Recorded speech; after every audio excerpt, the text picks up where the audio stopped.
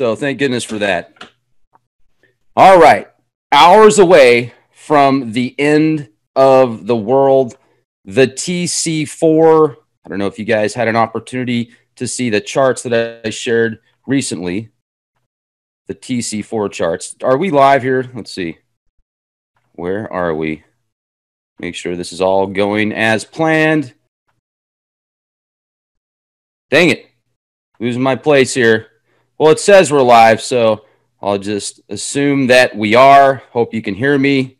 We have audio now. All right, just one moment. One moment. I have to make sure everything's working here. Okay, yes.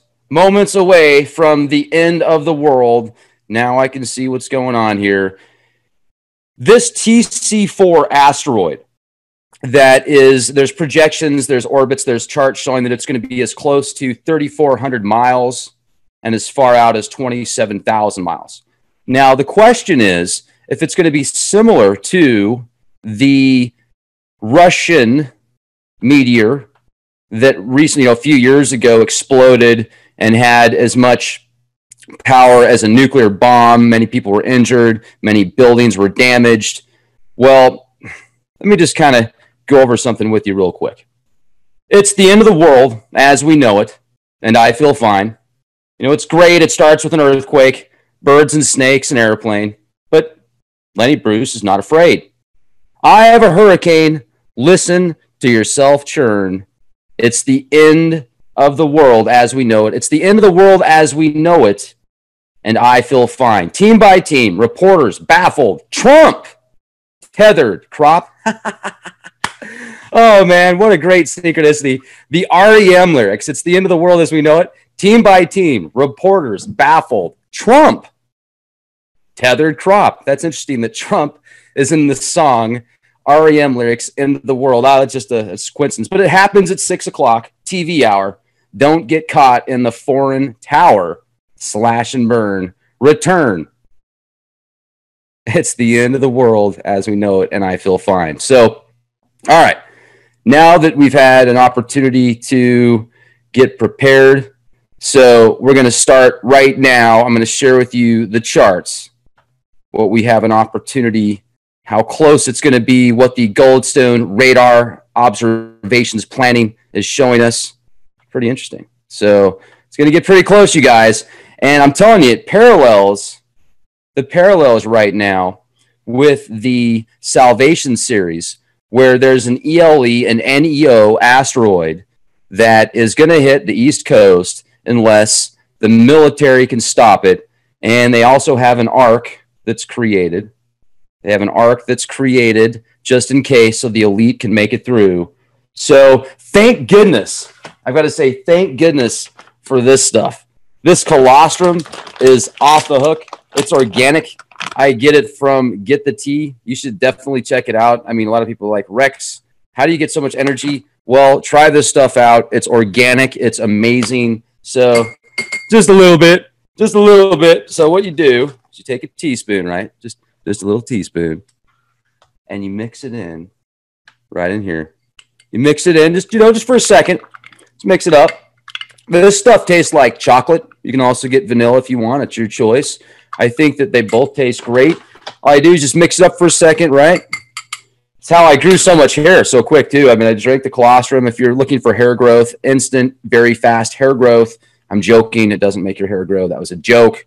I was totally joking. It was a joke. Or was it?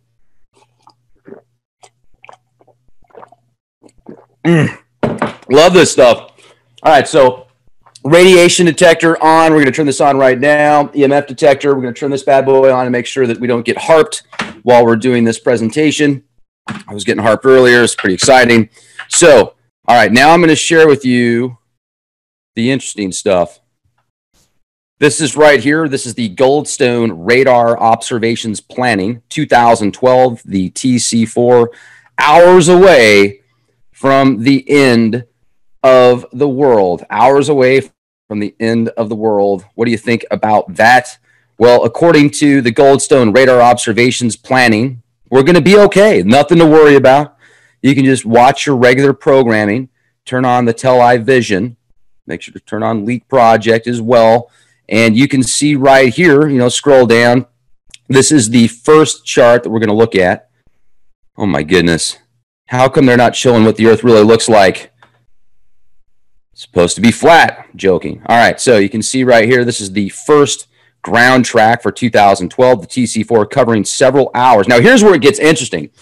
I want to share this with you, for those of you that are just joining us. Thank you for being here.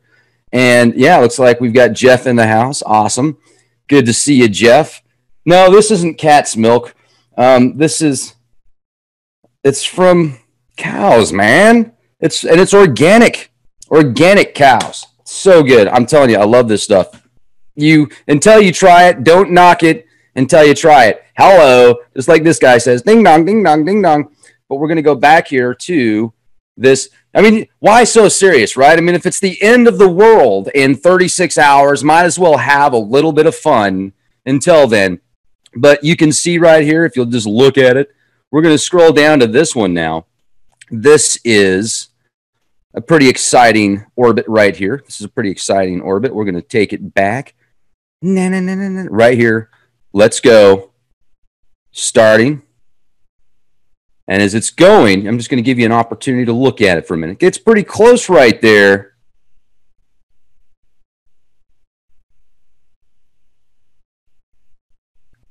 Dun, dun. Where is it? Where is it? What's it going to do? You know what's interesting? Oh, yeah. I forgot I was going to. Boom! That looks pretty dang close right there. Did you see that? Did you just see that? That was pretty close. Now, there was an article that came out that said it's going to be so close, if it doesn't hit the Earth, it might hit the moon. It is going to be anywhere from 3,400 miles to 27,000 miles away, so they say. The question is, if they attempt to divert it a little bit, just move it, you know, they move it a little bit. By moving it a little bit, they're using a planetary defense system they're testing out. And it reminds me of the Genesis rocket that is shown in the series Salvation that doesn't work, but they sell it as it's going to work. They don't want the public to know about it. I like the time, Friday the 13th, and I have family that was born on Friday the 13th. That's an awesome birth date. I mean, if that's your birth date, that's very cool. I think that Friday the 13th is you can look at it as a lucky or unlucky number. I think it's definitely a lucky number. And also, let's watch this one more time, because I want to get your opinion. Does that get pretty close to you? Long way away. All right, let's start back from the very beginning. I've got several of these I'm going to share with you. And this is directly from NASA.gov, JPL, the ones that love us so much. Woohoo! It looks like it changes colors, too, as it gets closer. It's like, you know, just a little sliver. No big deal. They're saying it's anywhere from 50 to 100 feet in mass, and then there's people that have said it's a lot larger, but I haven't seen any. Whew, that's close. See that?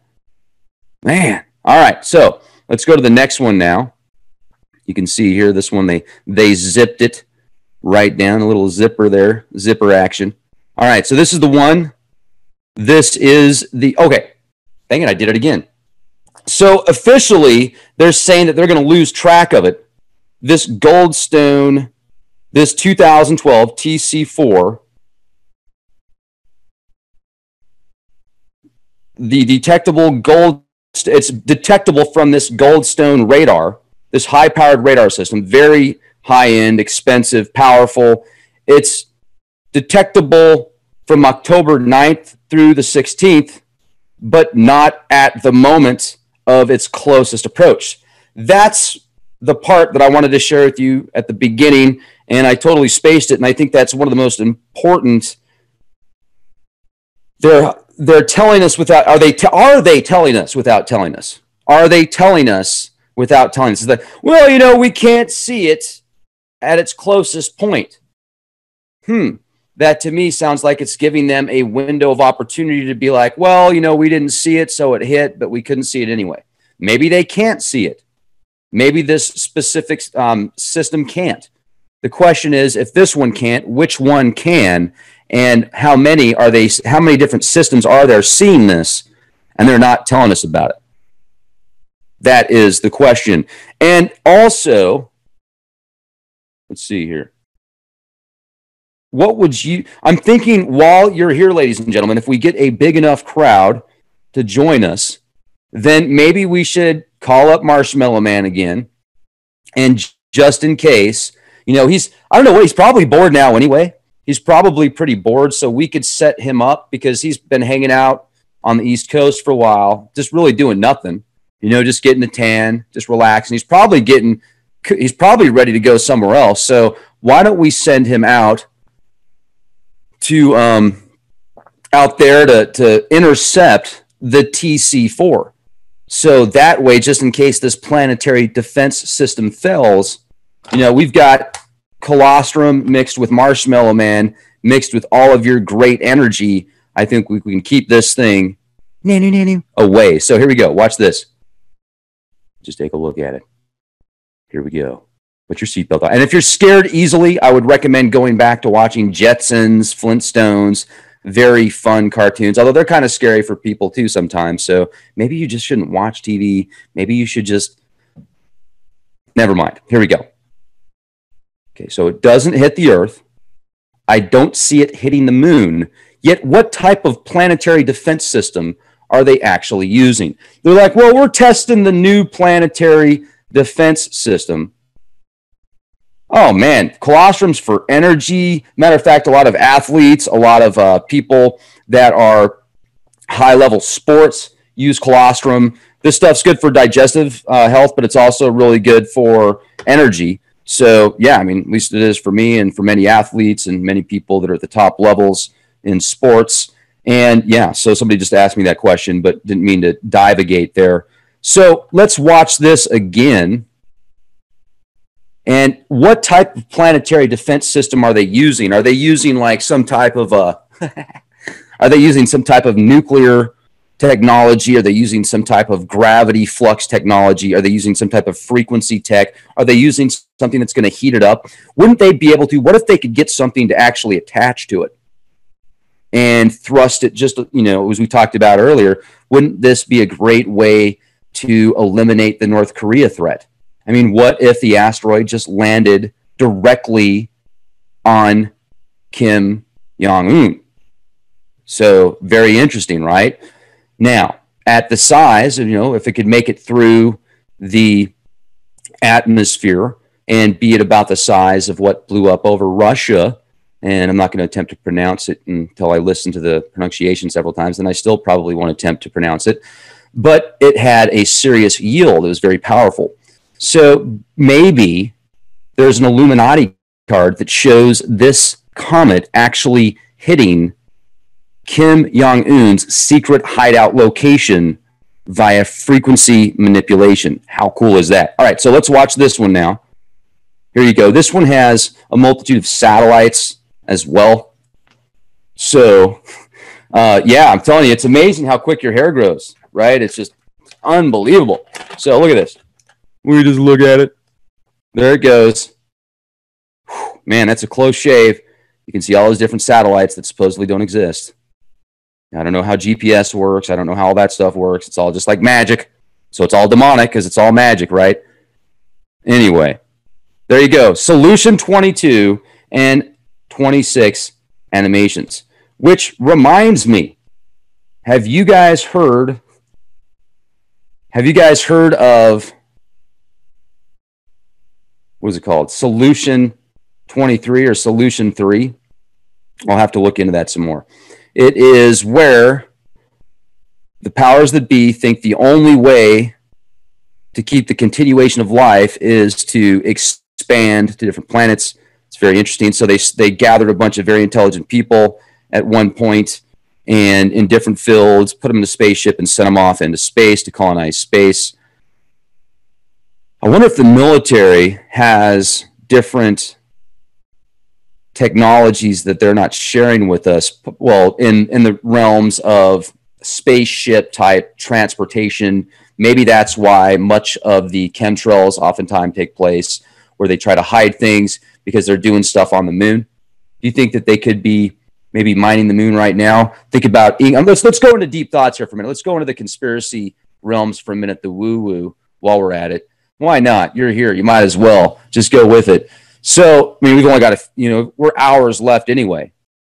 Hours to go until the end of the world. So, Ingo Swann, what do you think about Ingo Swann and the research that he did and the RV, how good he was at RV, remote viewing? He was one of the pioneers. And the book that he wrote, where he talked about how some men in black essentially took him into an underground base. They had him remote view the moon, and he was remote viewing naked humanoids in a green mist mining the moon.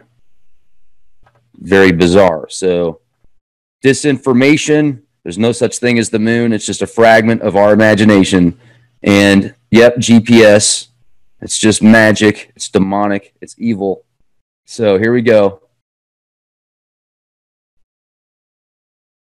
And that pretty much does it for this episode. Just a quick update. Thank you for being here, and have a beautiful day. Question everything and be the change you want to see.